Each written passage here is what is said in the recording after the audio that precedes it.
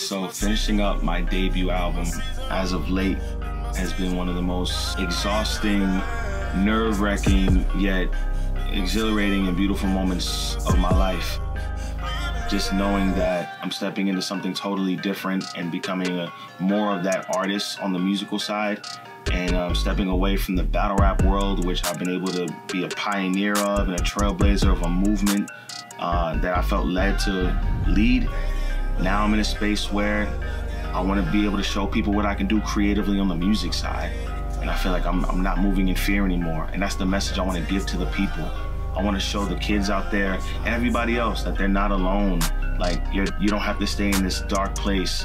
And I feel like with me entering my season, I want to remind people it's their season as well. It's my season.